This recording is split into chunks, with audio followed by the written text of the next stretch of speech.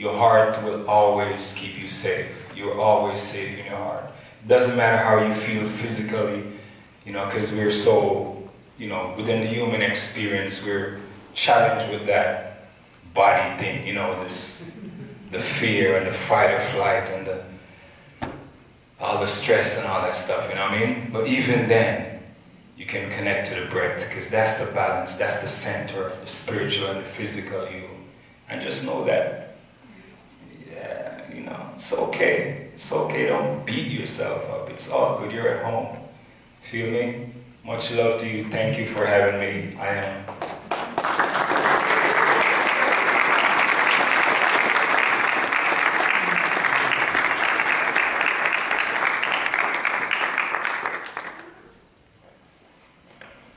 Hello everyone, Tonai, also go by Lxor. Get into what home is for me.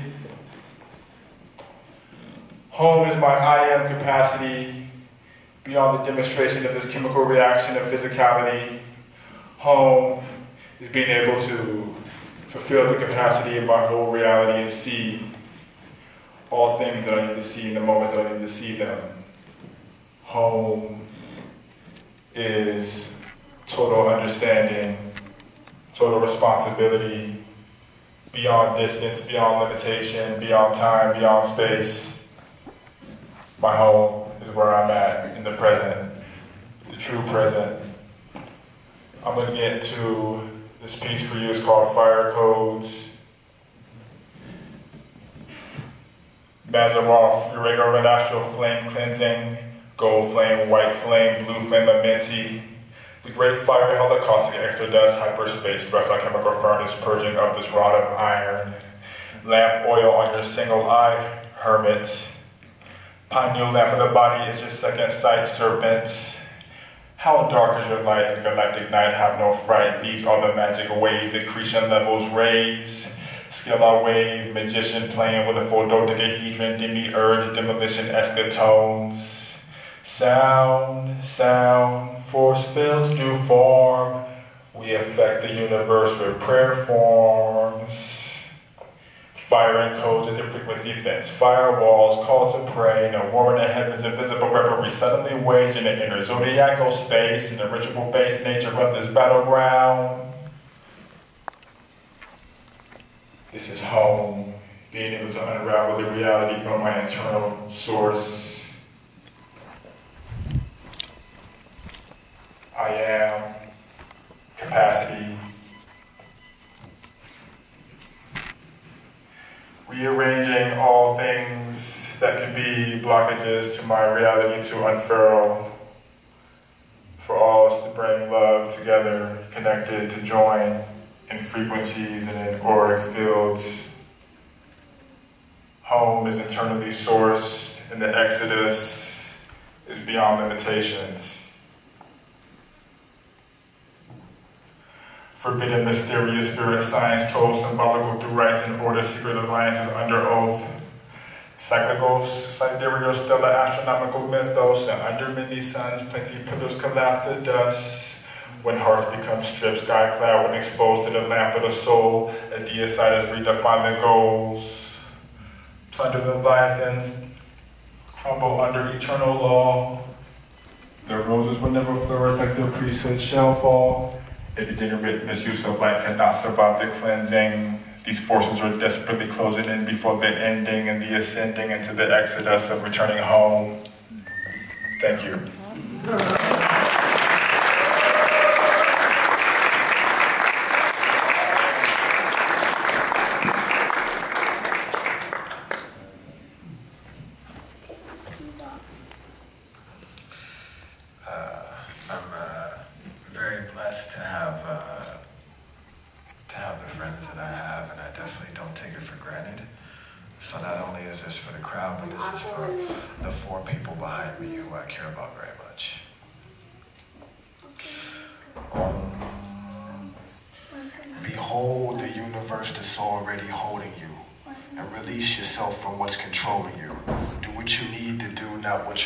What you're told to do, and remember the truth. Aloha is the soul in you. Behold the universe is already holding you, and release yourself from what's controlling you. Do what you need to do, not what you're told to do, and embrace the truth. Aloha's the soul of you. Exodus shine a golden blue.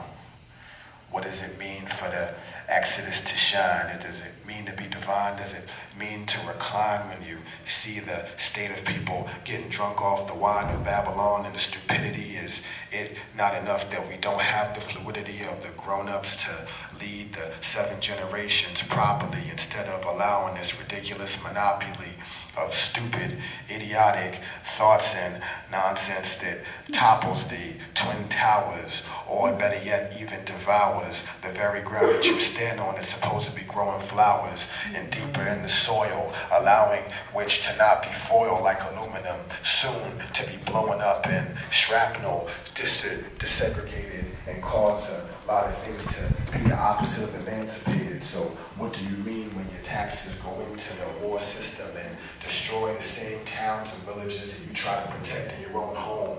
Remember your own home. It's not the structure or the shelter. It's the thing that is the opposite of helter-skelter. It's the deepness in the heart, the essence that causes the heartbeat to pump. To not leave one in a slump, to not leave one in the dump like a trash. Instead, take all of these nonsensical ideas that you're attached to and burn them down into ash. Take the ashes and the soot, make a war mask at least, and go against the mark of the beast. Go against the spark and release the flame. Remember to never play any ridiculous games with your own self. Go into the deeper heart and go into the deeper trueness of the health of the heartbeat and the grandfather drum, and as well the grandmother of Mother Nature that gives you the birth of life and has never ever disgraced you. Don't disgrace it, don't deface it, never try to replace it. Remember, allow your heartbeat to pump and embrace it. Remember the truth, remember the wisdom, and remembering means to live it. Remembering means to not only receive it, but to give it, to share it, air it, feel it, plant it, seed it, watch it grow into deeper trees that can catastrophically and cataclysmically change the globe, and even create a shade for the strongest skyscrapers and make them implode. And they need to be imploded. They need to be eroded because they're not natural. They're not factual. And actual is home. Home is the zone that we live in, within Aloha, within Om Tade Tu Soha.